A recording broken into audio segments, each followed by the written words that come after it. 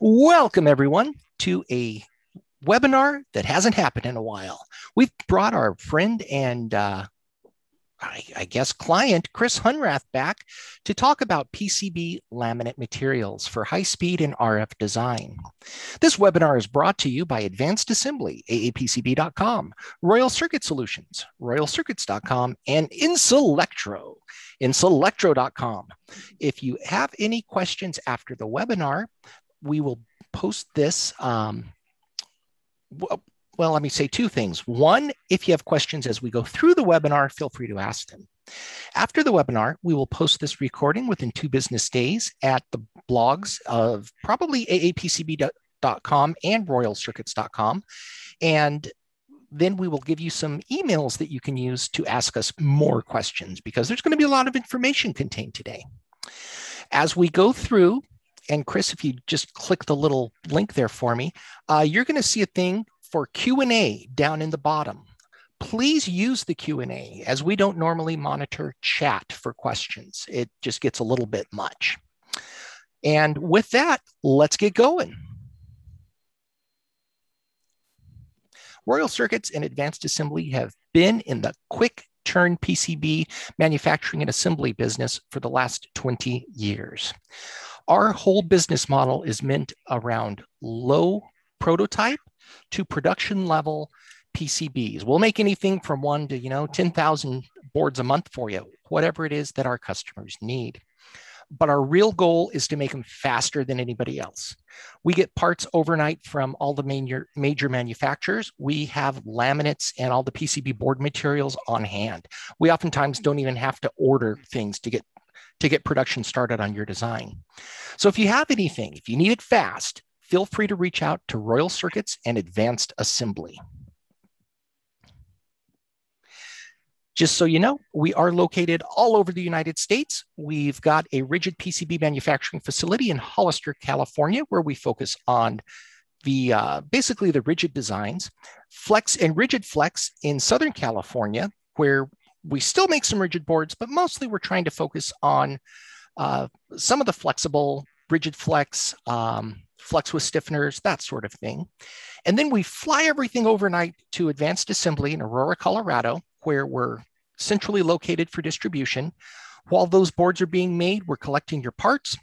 We have it all ready to go the second those boards get offloaded off the plane, and then we'll get those things populated, all again in a matter of hours. We sometimes do things in as little as 1 shift. Just incredible quick turns that we sometimes call miracle turns. Now, the reason some of you joined, I promised you $500 off, and I've got it for you. We've got the webinar code webinar 2021, nice and easy to remember, that you can use on any order that you place through Advanced Assembly quick turn PCB, not quick turn, I'm sorry, turnkey service through Advanced Assembly. So turnkey, if you give us your design files, everything, we'll get the parts for you, we'll get the boards for you, all of that, and we'll give you $500 off. And if you talk to our sales associate, usually there's a few other discount codes floating around too that we can maybe help you out with. So write that down, and we'll also email it to you after the webinar. With that, I am very, very happy to introduce the encyclopedia of material science, Chris Hunrath of Insulectro. Chris, welcome. Tell us a little bit about yourself. Yeah, thanks, Mark. Thanks for all the compliments. So Insulectro is a material science company. We supply all kinds of electronic materials. So laminates, prepregs, various resin systems, which you'll hear more about today. The flex circuit materials, metal foils, interconnecting pastes, capped on film, thick film polymers, fired on polymers, just all those materials. But if it's electronics related and it's a raw material for making circuits, whether it's printed electronics, flex circuits, or rigid PCB, we've got products in that space. And it's not just what we do; it's our passion. We try and make it very easy for our customer base to get materials when OEMs place orders or contract manufacturers place orders with our customer base. We try and make sure we've got stock. We have 12 locations, and just like I said, it's the voodoo that we do. And you guys do it so well. Yeah, and we try and up our game all the time. Through our technical people. We have technical people in the field. We have local inventory. Again, across our 12 branches in North America. We provide process chemistries. And again, all the know-how, and we try and be problem solvers for our customer base. So right. Isola, DuPont, LCOA, these are all the different suppliers that we represent. All right, Chris. So what is it that you hope for us to accomplish today? Really to help your customer base make sense of all the different materials that are available. So, Mark, you and I've talked about this in the past. It's a changing landscape with materials. Right. And I mean, when I first got started, in PCB design, I would make stuff and then I would give it to my boss. My boss would correct the many mistakes I made. And then, he took care of all the board ordering. Then I get a little older and, all of a sudden I'm in charge of board ordering. And for the longest time, again, I would just take it and I kind of, toss it over to the wall to a manufacturer, like Royal or whatever. And I would let them figure everything out. Then I got a little better, now I'm doing impedance control designs. Well, now I need to have a conversation with the manufacturer, figure out what materials, what the stack up's going to look like. So I can do some impedance control. But even then, I'm still mostly messing around with FR4s. But man, things just keep getting faster. RF is on everything these days. What doesn't have Bluetooth or Wi-Fi anymore, especially in the IoT space. And it just gets all confusing. I mean, there's so many things to choose from. It's kind of like going to the supermarket and looking at the milk aisle, right? Which one do you choose? It's an abundance of, and that's probably not even the best example, but there's an abundance of choices and you just don't even know really where to start sometimes. Which one's better, which one's worse? So how do I know all this, man?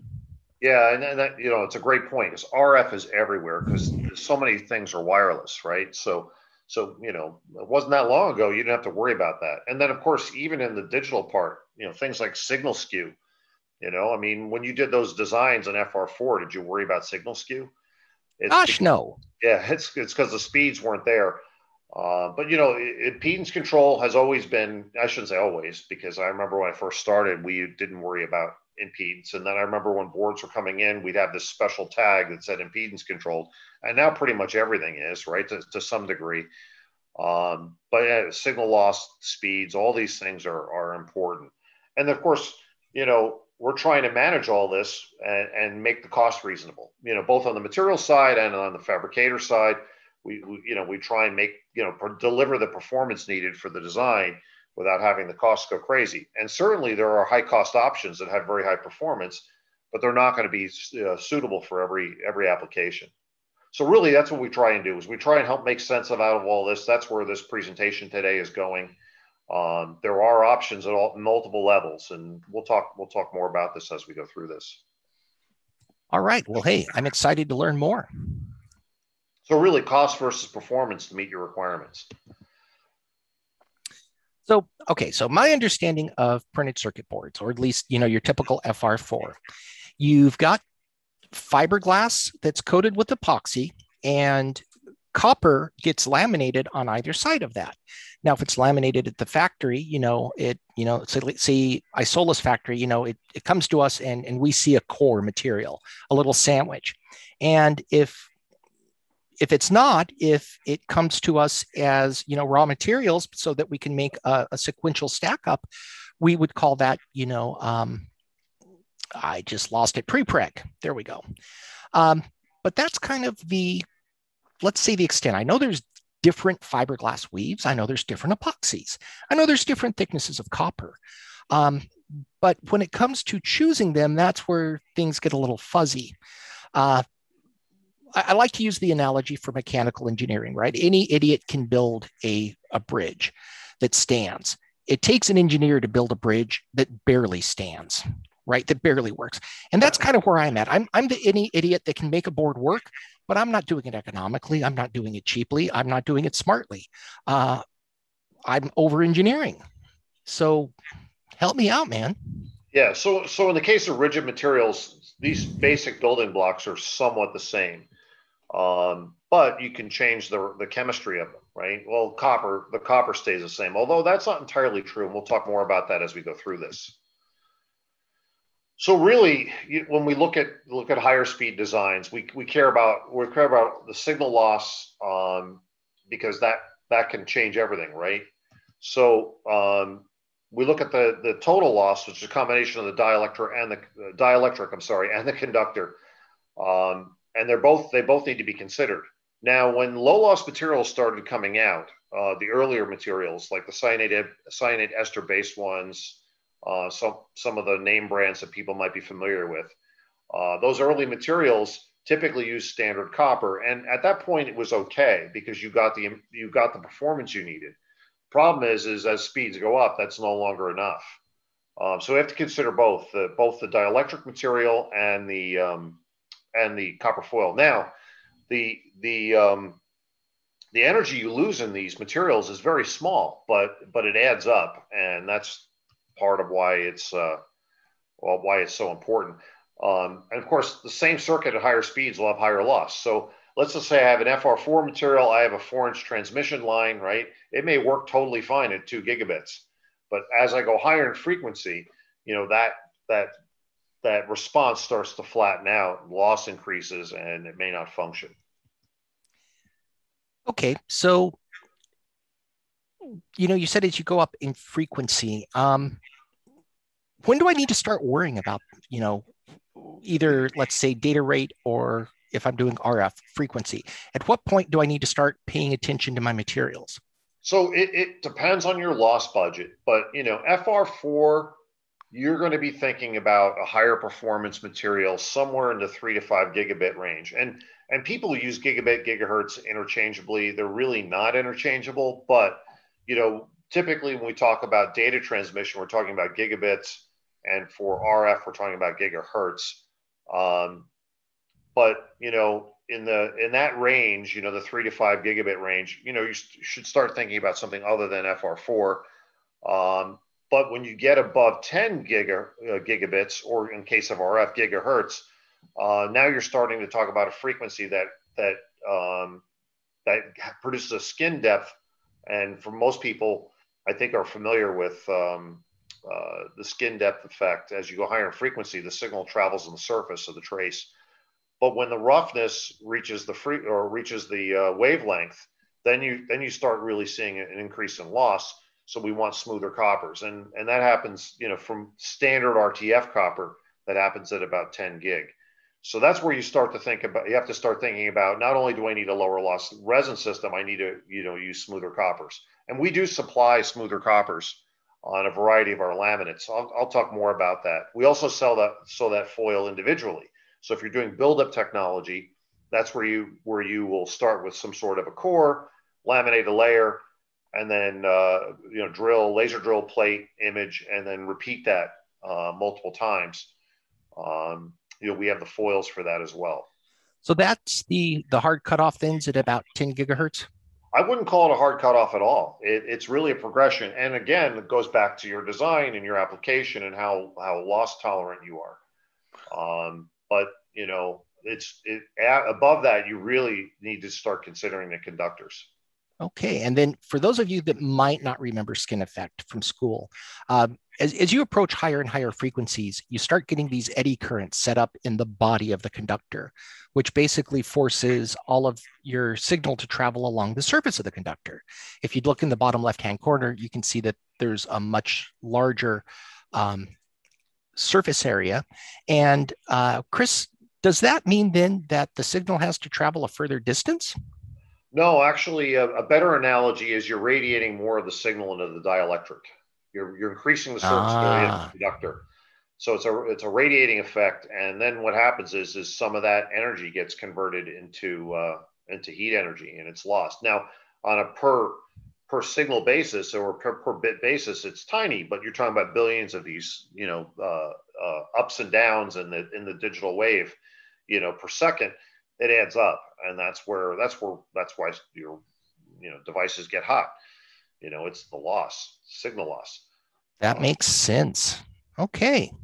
And by the way, just for our attendees out there, this does not need to be a Chris and Mark show. If you have questions, feel free to ask them in the Q&A area, and we'll work them into the webinar if we can, or ask them at the end. Yeah, just as a side note, the fabricators would intentionally roughen the copper to get better adhesion, and it does produce better adhesion. The important thing to remember is when the circuit's embedded inside the PCB, you don't need high peel strengths. It's a little different on the surface layer, and I've actually seen people specify one kind of copper internally and another kind externally, because they want the better adhesion for where they're going to be putting the components. There's a lot of different things happening on that front too, and that's probably the subject of another webinar. But that's why the copper would be roughened, is to get better adhesion. How do you specify that, Chris? Well, great question. So, and the IPC is just releasing some new guidelines on copper foil, so that's something to stay tuned on. There are terms like HVLP, VLP2. There are different terms out there that are not IPC terms. So RTF foil is what they call reverse street foil, where you have a drum side. And I should probably back up. When you're talking about electrodeposited foils, you have a drum side which is smoother and a solution side which is rougher. So imagine this giant drum, a metal drum rotating in a copper plating bath, and you're depositing copper foil. You're driving the copper ions through electricity, and you're plating the foil. And as the drum comes out of solution, you're peeling the foil off. So you have a shiny side and a rougher side.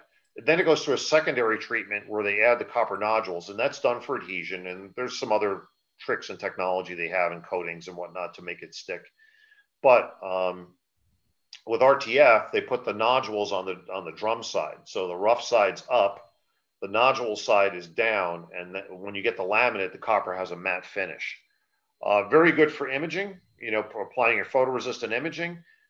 Better for etching in terms of finer lines, but it is rough. And so now we have foils that are what we call HVLP, which stands for very low profile. And then we have the VLP2, which is very low profile, 2 micron. They're equivalent, they're not identical. Actually, the VLP2 is a bit smoother than the HVLP. But typically when we see people order laminates, they'll put one of those designators on that. All right. Well, what are we looking at here, buddy?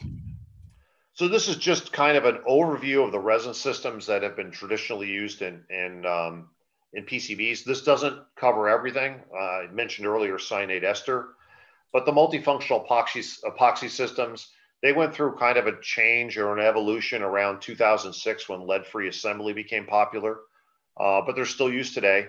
Those are phenolic cured epoxies. And then, of course, polyimide. Polyimide's been around for a long, long time. I remember us building boards back in the early 80s for Bendix out of polyimide. Any of the old timers on this webinar might remember Bendix as an OEM. And then, of course, the PTFE systems down at the bottom, they've been around a while too. They were used for RF applications and the high-speed systems. But now we have the polyphenol and oxide, or sometimes called PPO systems, and PPE blends that allow us to get to PTFE electricals without some of the drawbacks. And again, these are composite materials, so we do that with a combination of the right type of glass and the right type of copper. Interesting. If we could go back for just a second, sure. I'm just curious, right? Who develops these things? Are there universities out there where professors are sitting around doing material science? I mean, how do these new and the latest, greatest things get developed? Well, that's an interesting question. So, there are companies out there that develop resin chemistries. Some of the resins that we deal with have their roots in the composites industry. And when I say composites, remember PCB materials are composites by themselves, But we have a whole nother industry of composites where they're used everything from aircraft to body armor, right? Yeah. Where you mix these different materials. So some of the resin chemistries were invented for other applications and they find their way into PCB. Some were developed specifically for PCB. Polyphenol and oxide resins have applications in other markets, but they have some very good low loss properties, and they've been adapted to use in PCBs. So to better answer your question, it's really the laminate suppliers who are doing the R&D right now on these systems. Well, sometimes in combination with a large OEM. There are some OEMs out there that work on joint development projects, and I'm going to talk about a product in a little bit that was developed with Bosch, for the electric vehicle market. So that's an example where an OEM partners with a material supplier, and they work together on the development of a new system. That's interesting. You were saying that these things come in from other industries and, other inventions. I guess I hadn't really considered that, but I mean, that's how most things come about, right? Incremental improvements, or somebody discovers something and then it finds application. By the way, incremental improvement is so key to this business, this technology, and it's an important reason why we need to keep making circuit boards in the US. We don't want to lose that incremental development in electronics technology, and the boards are becoming so critical to the overall performance of a system. Absolutely. And a lot of people are finding with some of the offshore suppliers that they're not maintaining the same quality that we do over here. And, sometimes they're risking their IP. Oh, no, not sometimes, Chris. They are risking their IP. Right. Well, true that. Yes. Okay. So I've got a buddy. He's a good friend, and he works in ultrasonics. And he was asking me the other day, how do you call out a material, for a stack up? Let's, when do you choose 1080, 106? Is it different from manufacturer to manufacturer, right? If he orders from Royal, if he orders from somebody else, they might have a different laminate supplier, a different foil supplier. How does he call that out? Can he just use slash sheets and just say, give me 4101/103 or whatever it is, and then the suppliers figure it out from there? How does this all work? Yeah, and my best answer for that is it depends. If you have a good understanding of what your part needs, and let's just say it's an epoxy-based system, lead-free assembly, you can use a slash sheet in certain circumstances, but not all materials are identical, even if they meet the same slash sheet. I'll give you a great example. We have two materials, 370HR and 408HR. They both meet the same slash sheets. Very different signal performance between the two materials. So the slash sheets only cover some basic attributes of the material. So it's not, it's a starting point is probably a better way to say it, rather than the end all. Some of my customers go through, audits with their customer base, and they ask for my help on things like, well, I need ANSI codes for all the different materials. Well, some of the materials don't have ANSI codes because they're newer materials. They don't have that, that GF or G, GI or GPY designation like some of the older materials had. And some of those are not only ANSI codes, some of them go back to the MIL 13949. Again, some of the older folks on this call might recognize some of those specifications that have all been replaced by the IPC. But really, what people should do is contact, the likes of Royal Circuits and say, hey, I'm trying to do this. What do you recommend? Because they have some pretty good information on that, pretty good insight into that. And then we can always help too. So point someone in the right direction. And we need to know a few things, about what you're trying to accomplish. In the case of ultrasonics, you may not want FR4 if it's phenolic cured, because that material tends to be more brittle. So that would be, we might recommend a different material that has a higher fracture toughness and lower modulus. But again, both materials might meet the same spec, but not all the different attributes you're looking for in the particular design. Okay, I'm going to tell you something else about my friend. When we had this conversation, one of the first questions he asked, and I probably should have led with this, is, hey, Chris, what's a slash sheet? Yeah, good question. Yeah, so the IPC rigid material specification, and there's one for flex. I have a couple of different specifications up here, but the 4101, which is a specification for rigid material base materials, they will have an overview of quality and other specifications, performance specifications. But then within that document, typically at the end, you'll have a listing of what they call these slash sheets, or these different specification sheets. And you can see an example here on the bottom. This is for lead-free compatible FR4. What makes something lead-free compatible is it has a higher decomposition temperature, so it survives lead-free assembly better. It's epoxy based. In this case, the /98 also says it will have inorganic fillers.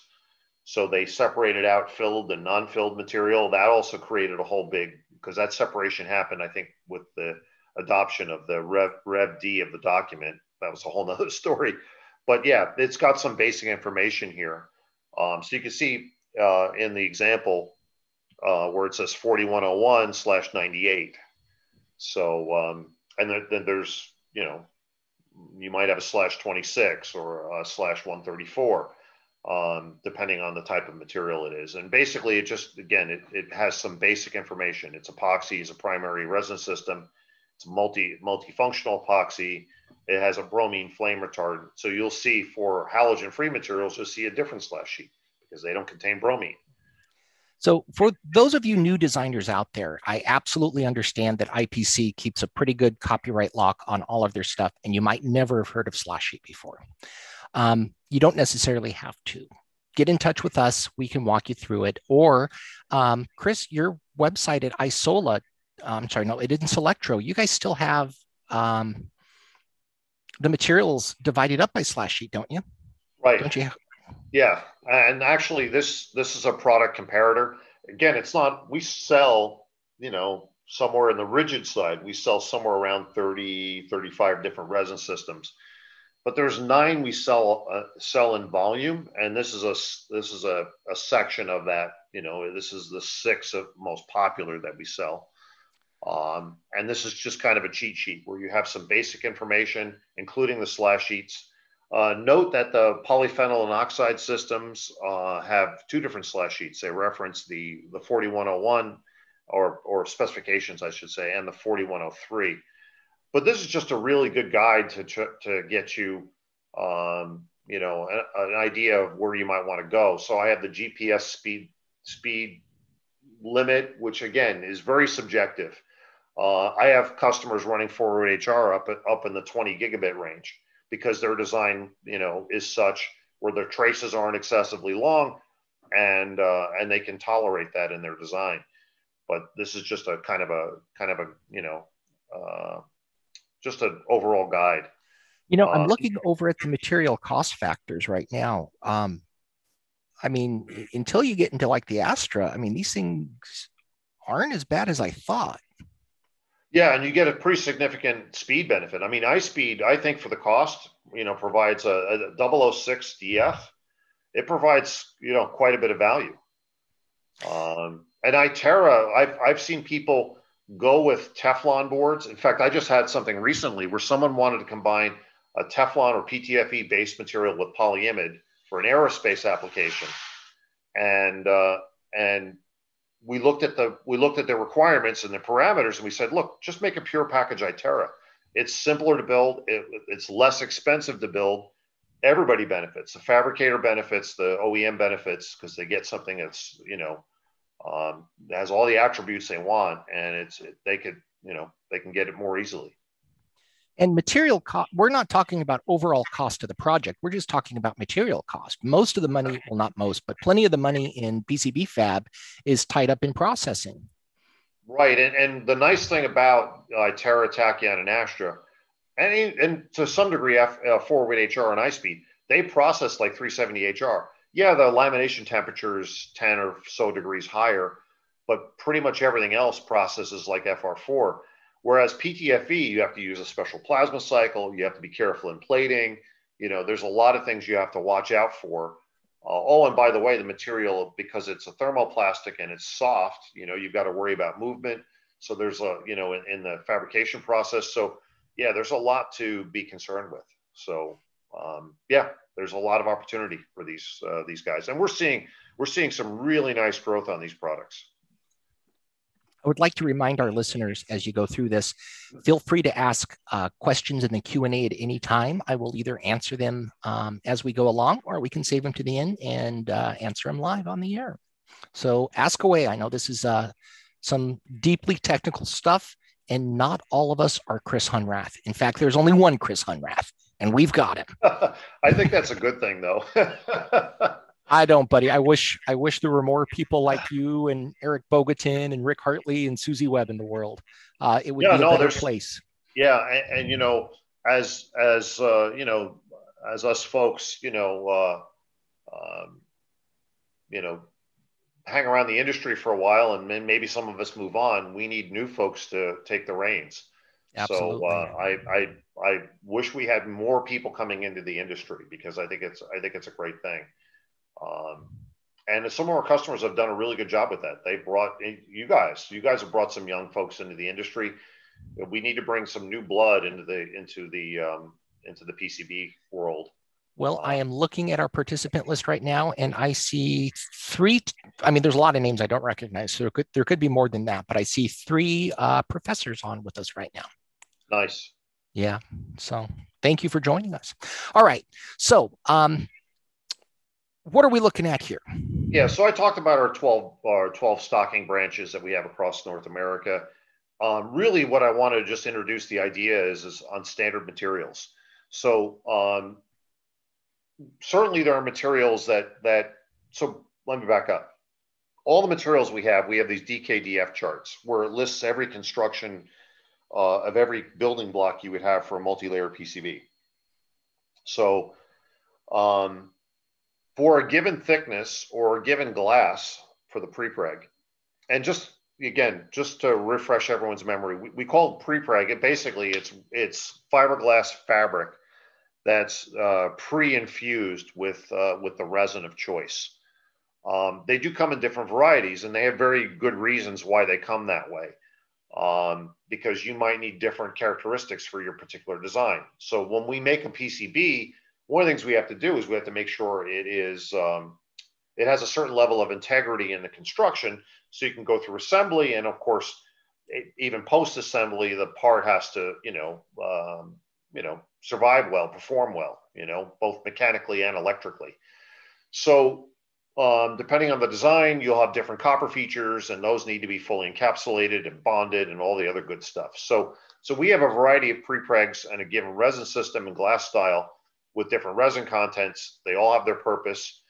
I know the folks at Royal Circuits who do stack ups are very well versed in this. What we try and encourage people to do is pick standards, pick stuff we have in stock. It's better for everybody. You get your parts faster, typically at a lower cost. And we have enough variety where you're not locked into something that's very restrictive. So two examples I have here is the prepreg or the bonding sheet, glue, whatever you want to call it. We have a low resin content and high resin content. And then in the case of 5-core, we have a single ply construction and a 2-ply construction. And there are cases where you'd want to use one over the other. And what you can see here on this chart is they do have slightly different electricals. You'll have a little lower decay on the higher resin and a little lower loss on the higher resin, but you'll have higher cost on that core a little bit. Not crazy, but it will cost more. Also, too, you'll have higher coefficient of thermal expansion on the higher resin core. I'm not saying don't use the higher resin core, just know what you're getting depending on the design. And again, we tend to have 2 options or 2 flavors. There might be 5 for a particular thickness. There might be 5 options available, but the other ones are special order. So just be aware of it. Just be aware that if you can pick the standard building blocks, you'll benefit from faster or shorter lead times and lower cost. And then, of course, I got some pictures in the lower left there of different fiberglass cloths from very fine to coarse at the bottom. All right, so I've got a question, and then we've got one from one of our attendees that fits in here pretty well too. So my question would be, when would I use or select something with a higher resin versus a lower resin? Where do those fit in the stack up? Well, typically, if you're using heavier coppers or thicker coppers, you'll need the higher resin content to properly fill and encapsulate all the areas where you've removed copper for your circuit design. So typically, they're higher power circuits or power and ground planes. You might need higher resin content to properly fill those areas that have been removed of copper. There are some cases where people are looking to get a little lower dielectric constant. Although you're probably better off tweaking your design on the trace width rather than trying to change the resin content. The resin content's more for construction purposes than it is for electrical purposes. Not Okay, that it can't be used for both. that makes sense. All right, so our question is, and I'm just going to read it. Why are fab houses not keeping 408 HR stocked? I have had several no bid because they don't keep the material on hand. Are other materials taking its place? So 408 HR is an older, lower loss option for FR4. It's actually, as I mentioned earlier, it's the same slash sheet as FR4, but it is lower loss. So I'm going to go back to that comparator here real quick. 408 HR is very much available. We stock it in our branches. We stock a lot of it, but not every construction is available all the time, because we stock based on customer forecasts and intel we get from our customer base. And there may be a case where someone has a large project and they buy everything we have on our shelf. Now, it doesn't happen often, but it does happen sometimes. And then, of course, our customer base, some of them will have the material in their stock.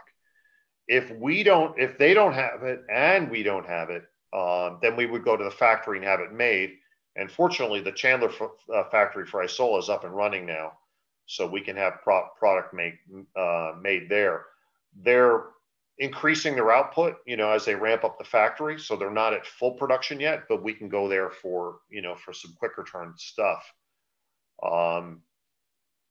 So I'm not sure why someone doesn't have the material available. And is it something that was special made? Is it heavy copper? Is it an unusual construction? I don't know. I know Royal has it. The only thing I can think of is, you can't leave this stuff sitting on the shelf in the storage closet forever. After about a year, we toss stuff that hasn't been used. Maybe they're getting rid of it and they haven't had enough of an MOQ to justify buying more. I don't know. Royal's got it, so come see us. Yeah, that, by the way, the shelf life's more true for the pre-preg than it is for the cores. Oh, as long as the copper is kept from getting badly oxidized, and it does have an anti-tarnish protection. The cores technically don't have a shelf life. It's the pre-pregs. The pre-pregs can have a shelf life, and that can be a big issue because, let's face it, how many double-sided boards do people build anymore? True, but let's just not tell the boss that, because I might have thrown some stuff away, Chris. So, yeah. What's the latest, greatest in thermal laminates, my friend? Yeah. So we've got some new products coming out. There's TerraGreen 400G, which I'll talk a little bit more about. I don't have a slide on that one, but that's a new low loss laminate that's coming out for the next generation of high speed stuff. But this one I'm pretty excited about because I've worked with my customer base on some interesting boards. This was the one that was developed with Bosch and Isola. It's based on a completely new resin chemistry called benzoxacine. Now, when I say completely new, it's new to the PCB industry. Benzoxacine's been around, I would say, commercially for about 20 years. Now, that might sound like a long time, but it is somewhat younger than epoxy and polyimide. I think most of the folks on this call have come in contact with an application because this is what composite aircrafts are made out of. So, commercial airplanes are being made more and more out of composites and less out of aluminum.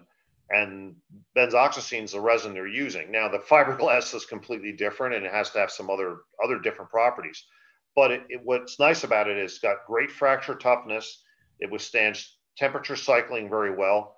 And notice that the calf resistance, 1500 volts at 1,000 hours calf test, that's really impressive.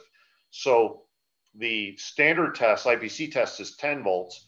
And then there's another test that's been very commonly used at 100 volts. in the PCB industry. This went at 1500 volts. Chris, that's, orders of magnitude improvement. What's different about this stuff that's allowing it not to experience these calf failures? Yeah, well, again, it's based on that new resin chemistry, benzoxacene. It's also, by the way, this is also halogen free, and it's 94V0, but it's got great fracture toughness. And what that means is both in the way it cures and in the way it responds to mechanical stress, it's not going to form cracks. And those cracks are pathways that could cause an issue. It also sticks to the fiberglass very well, so you're not creating those pathways. But you can see in the images those red circles where some of the fractures have been highlighted. And those become bigger challenges when you're dealing with heavy copper because you end up with a lot of neat resin. So in other words, resin that's been extracted from its glass, and in some cases even the filler. That's the part that goes and fills the gaps between the copper circuits. Okay, so I'm looking over here at the text on the slide, and I'm looking at the point that says withstands long thermal exposures, RTI 150. What's that? So relative thermal index or maximum operating temperature have been used somewhat interchangeably, and how the testing is done is a little bit differently, but that really refers to the operating temperature. Most FR4s have an RTI of either 120 or 130 Celsius. Now, the difference between 120 and 150 doesn't sound huge, but when UL does the RTI testing, they put the board through accelerated thermal aging, and most materials come out looking black. Now, when a material loses some of its electrical properties and some of its mechanical properties, and I believe it's 50% of its mechanical strength, it's considered dead. So that all gets worked back into a formula, and that's where they calculate, the RTI or the maximum operating temperature. And 150C, we only sell one other material that exceeds that. We have something called Pyrolux HT, Henry Tom, and that has an operating temperature of over 200 C. But even a lot of polyimides are only rated at 140. So the RTI of 150 is good. And I just had an application come across me last week where customer needed a 145 RTI, and it was this material that met their spec. Okay, so I guess I never really considered with CAF, for people who don't know what we're talking about, this is conductive anodic filament. Basically, little bits of copper start creating basically creating a wire that connects the anode and the cathode, and it creates a short circuit, and it releases the magic smoke. I never really considered that it's following crack lines. I assume it's also following some of the fiberglass, between the fiberglass and the epoxy, and, creating holes there. I've got so many questions, but let me just start with this one because one of our listeners has this. 1,500 volts for 1,000 hours. How close were the vias when you guys when they conducted this test? Do you know what was the spacing? Yeah, good question, and I'm going to have to get back to your person on that. I know some of the test vehicles, the conductor spacing is somewhere in the order of 12 mils, but I need to verify that in this case. Okay, and then also I'm sure they would want to know layer to layer spacing if they did that as well. So Dominic, we're going to have to not know for now, but I guarantee you the next time we talk to Chris, or if you want to reach out to Chris, he will have that answer for you. He's that kind of guy. My understanding was it's the same test vehicle they use at 100 volts. So, okay. But I'll verify that. And again, 1,500 volts at 1,000 hours is very, very respectable. I think we're going to see a lot more of this material in space applications because there's a lot of electronics going into space these days. Electric vehicles, under hood, in non-electric vehicles. There's just a lot of applications to put electronics in areas that might need higher operating temperature. Yeah, I imagine Dominic was just worried about specmanship, right? Is the 1,500 volts for 1,000 hours marketing. And, in fact, the electric gradient wasn't all that high because these vias were 10 miles apart.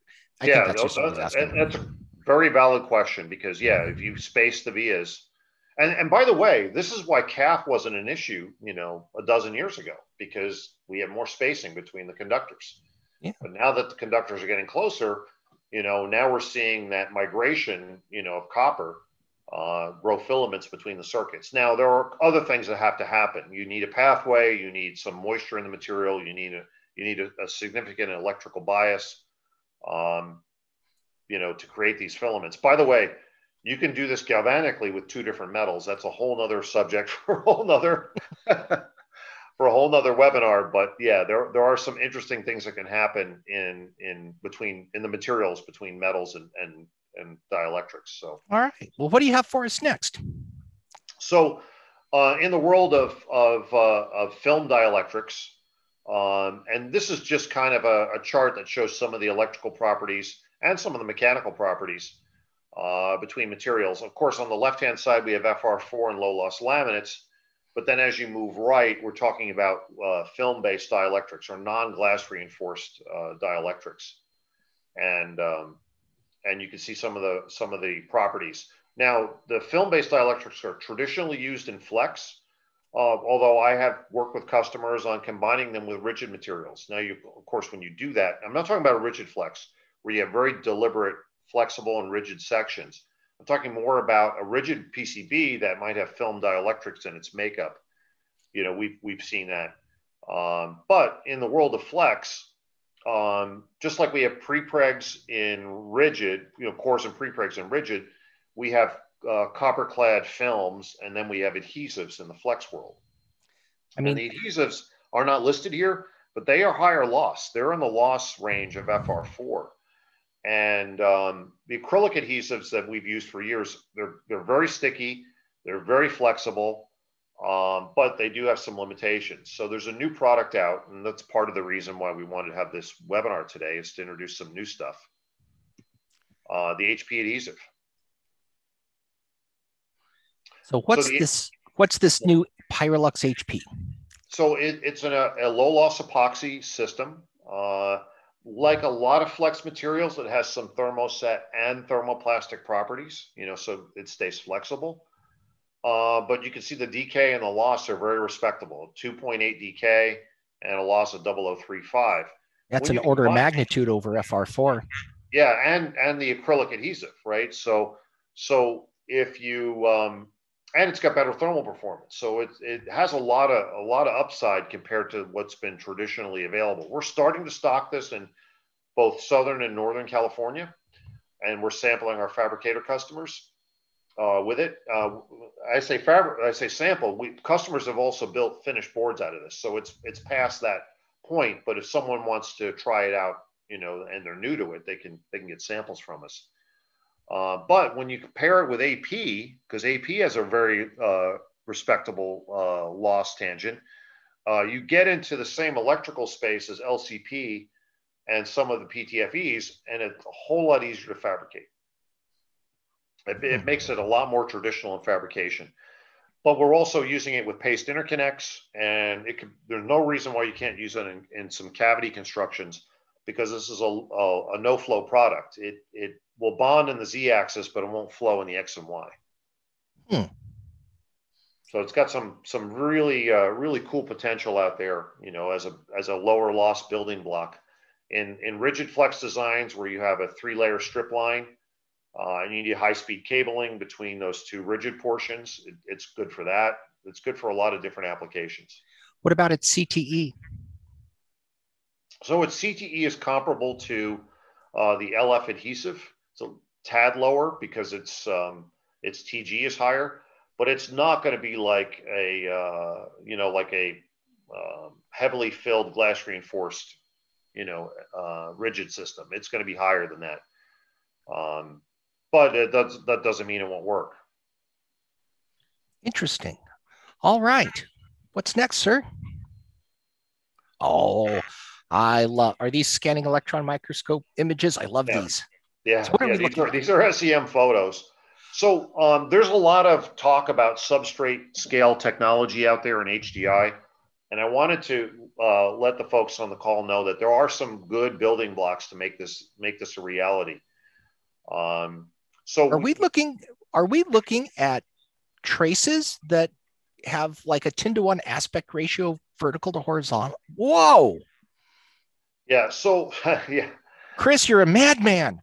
Well, so yeah, so one of the limitations with printing and etching, which again very heavily used in the industry, is when you're etching, it's a chemical process. You're etching in 3 dimensions, so you're etching laterally as you're etching down. And really, what these additive processes do, and there's a semi-additive process, and then there's a modified semi-additive process. I'll describe those two in a little bit. But really the difference here is we're using a photoresist, we're making a mold, and we're plating in that mold. So we're not printing and etching, we're creating a mold out of the photoresist, and we're filling that mold with copper metal. And the advantage of that is the photoresist can be imaged in a much more vertical fashion than you can etch, because the light can go through the resist and polymerize the resist, and then we develop away that trough, and now we've got a place to plate the copper. So it just allows you to do things you can't do with traditional print and etch. So it's a good thing you didn't come to me first, because I would have told you that's impossible. Don't even try it. Well, it's interesting because I have OEMs that want to order boards like this from our customer base, and we're trying to, I don't want to say bring them up to speed, because that's not fair to our customer base. Really is educate them at, hey, we've got these tools, that you could utilize to do some of this. So there's really two ways to do this. Veritech has a very good electroless copper technology that's very adherent, that you would plate on your dielectric of choice, and then you would add your photoresist, and then you would electroplate. Then we also supply thin foils on carriers. We have a 6 micron on an aluminum carrier, and we've got a 3 micron on a peelable carrier, because you can't handle these foils, on their own. Yeah, that's too thin. So you would laminate, image, and plate. And actually, after lamination, I skipped over a step. You'd peel off the carrier, and then of course the foil now is supported by the dielectric material, and then you can you can plate your geometry, and then you flash etch. You etch that very thin conductive layer, either in the case of the Veritech process or in the foil process. And then you've got your circuits, and it opens up some interesting design possibilities. Wow. Okay, so incredibly high aspect ratio, very close together, these traces can be. That's interesting. So this is an example that I'm showing here on a 0.5 millimeter pitch. I've got an example that's showing a differential pair, basically 2 between on that pitch, where you have a reasonable capture pad for your laser vias at 6 mils, across. There's no reason why you can't do this. Now, there are a couple of challenges here. One is, you have to make sure you choose the right prepreg to fill those geometries, as you do your buildup layers. But this is just showing something that's possible, where you have a differential impedance of 99 ohms and a reference impedance of 55, with a construction like this. So I think we're going to see more of this in the future, for a lot of different reasons. But there's always that challenge of trying to pack more into smaller spacing and meet the electricals.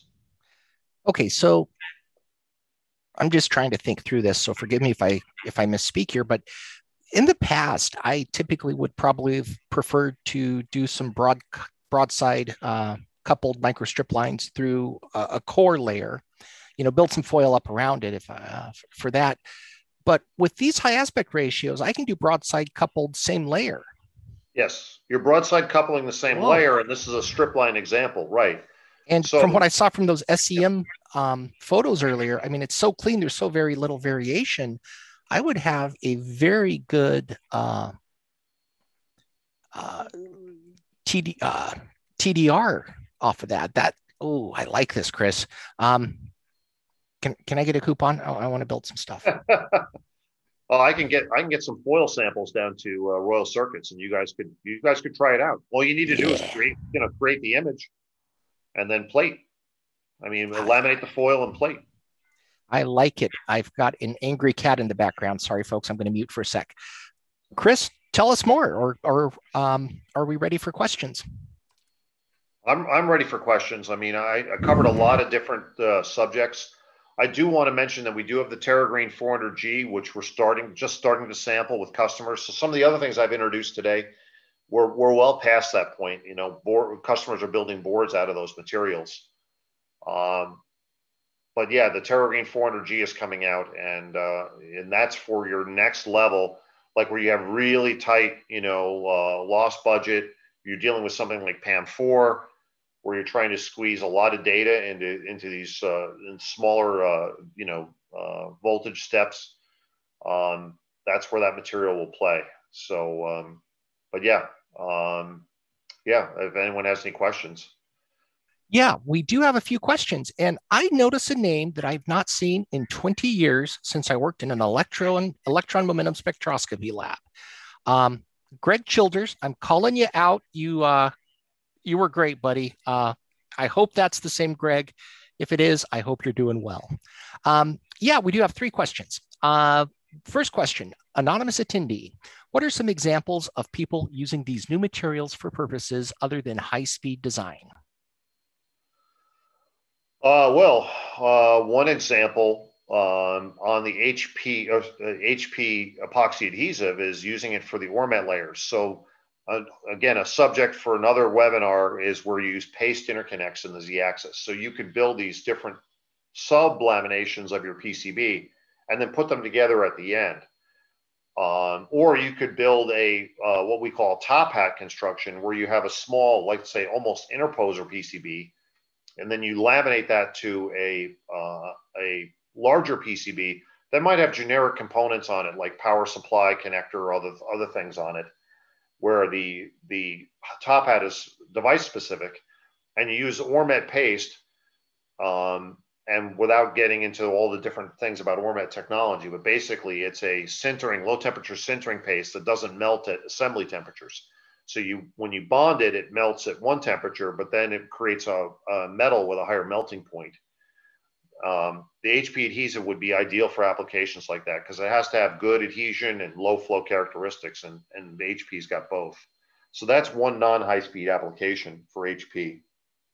Another would be cavity boards. If you're building a board, a PCB, and you need a cavity for some reason, whether you're embedding something or you're creating some sort of special antenna or whatever, and you need that cavity, that's an application. In the case of the IS550H, I mean, basically that was developed for high power systems. So, power management and battery interconnect systems for electric vehicles will be an example. All right, we have two other questions in Q&A, one that I will answer for everybody. The other ones I think we're going to have to ask you, and then one in chat that I'm going to bring over that I think is going to make you laugh because we talked about that about an hour, or I don't know, about 2-3 hours ago when we chatted earlier today. Question is, are you aware of any fab houses stateside that are doing semi-flex boards? This is not the same as rigid flex, but similar at a lower cost. Would you like me to take that, or would you like it, Chris? It's up to you. I could take that. We did have a material called Superflex, and basically that was thin glass reinforced laminate that had a high ductility copper foil on it. That was offered in a variety of resin systems. Not real popular. Don't know why. But it's typically the bend to install where you have a very wide bend radius, so you're not creating any kind of a crease. As far as I know, it's still available, but it's just not popular. So right now, we don't stock that material. Oddly enough, the PPO systems are more flexible than epoxy, so they would be good candidates for a semi-flex type construction. I don't know, Mark, if you want to add anything to that. I would just add that, yeah, rigid flex is a pretty expensive technology. If you can get away with it, do flex with stiffeners. It's far cheaper. Our shops in Southern California can probably help you out with that, anonymous attendee, but since we don't have your name, we have no way to reach out to you. So you have to reach out to us. But shoot me an email. That'll be up on in 2 slides, and I'll get you connected. Okay. Next one is that I'll just get out of the way. Will you share the PowerPoint with the participants? Yes. Actually, Chris, that's going to be up to you since this is your data. Is that something we can share? Yes, we can. Okay. So I'll make sure. I think that would be best through you guys. You folks. We will share it with your permission, and we will also post this entire presentation within 2 business days at our blog, and we'll give you the information on that on the last slide as well. Now, next question, and I think we were talking about this a couple hours ago. Are you seeing a demand for extremely high tensile strength, north of 70 megapascals in films for rigid with ultra low DF? The short answer is no. I'd have to look at the numbers. I know the polyimide films they have pretty high tensile strength. So I believe they're in that range. So I think they would fit that parameter. And then Tim, another one where it's probably best if you email us. You start getting into military applications and all that, and it's stuff that it's difficult for us to give complete answers on. It could be downhole stuff, which we're very familiar with. Just 70 millipascals is it's raising an eyebrow. We had a similar conversation earlier. So I hope that answers your question. And lastly, unless there's any other questions, Thomas would like to know, is there a comparator sheet that includes CTE for multiple lam cycle less than 5 mil HDI boards? I don't have any data where it compares CTE side by side with every construction and the materials. I will tell you that most materials have a CTE in the z-axis between 40 and 60 parts per million per degree Celsius below their T sub G. That will vary, though, by glass to resin ratio. So the example I had on the previous slide where you had the 1-ply 2116, that will have a lower CTE than the 2-ply 1067. So it's not easy to compare different materials if you're not comparing individual constructions, and that would be, beyond a laundry list. Just know that the neat resin is always higher than the composite, and if you have to be concerned with CTE, you should try and increase the glass content. But again, that's all with caveats. I'm sorry, what was the other part of that question? I was talking about the CTE. No, I think they just really wanted a comparator sheet or maybe a spreadsheet that talked about the different things.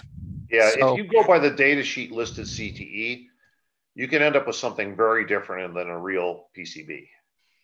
And it really has to do with the requirements of the design to properly encapsulate and bond all the circuits. If you end up with a lot of resin in your design for those reasons, you're going to have a higher CT than what the data sheet says and what you expect. And it's true of all materials. It's not unique to the materials that we're talking about. The one exception would be the Pyrolux AP, which is basically capped on film based. That's not going to change by construction because, there's no glass. Interesting. Okay. Next question. Felipe asks, is there a tool out there to estimate the stack-up thickness, which takes into account raw material and copper coverage? The answer is yes. But you probably, I don't know if it's going to be in any of the commercial EDA softwares. One of the nice things about working with your fab house is they have a long history of data sheet versus reality. And I know at Royal, we take into account past experience to get better estimates on what's going to actually come out of the finished package. And we'll even provide, it's a free service. We'll create your stack up for you and you'll see the thickness estimated versus actual, all that type of stuff, because you need that for the impedance control. But we use proprietary software. It was built for us. You're not going to be able to buy it anywhere. There are other ones. Polar Does Polar Yeah, take that into account? Polar has a stack up tool. Isola has one on their website. Um, it's not as good as what you guys do, because you guys have the actual experience. Just to add to what you said, Mark, is we have scale flow thicknesses for the pre-preg after lamination. That's assuming no fill. So you guys, the reality is we can't cover every design attribute, right? So you guys have much better, with your experience, you have much better calculators for working out the stack up the stack up, and what the final thickness will be, and what the requirements are to get proper fill. Yeah. Just so you know, we've got 2 full-time employees that do this for us. I mean, that's their whole job. One of them has been in the industry for, I don't even really know, and I don't want to over or underestimate. So I'm going to go with 30 to 35 years. It could be as low as 25. It could be a little more. I don't know, but she's been doing this since the 80s sometimes. With that level of experience, you just have to take advantage of it. You're not going to get that yourself. So, and it's free. I mean, we're not going to charge you. There's no commitment afterwards. If you want us to make you stack up, get in touch and we'll do it. All right. That concludes our questions. Would you like to put up our contact info, Chris? Oh, sure. Sorry about that. No worries. All right. If you have any questions following this webinar, please email sales@aapcb.com or C Hunrath, CHUNRATH @insulectro.com. And we'll get them answered for you. Sales will figure out what your question is and the best employee to answer it. Sometimes that's routed to me, or if it's a stack up question, that'll get routed to Teresa, that type of thing. Other than that, remember your webinar coupon. It is webinar 2021, and you can use that to get $500 off a turnkey application.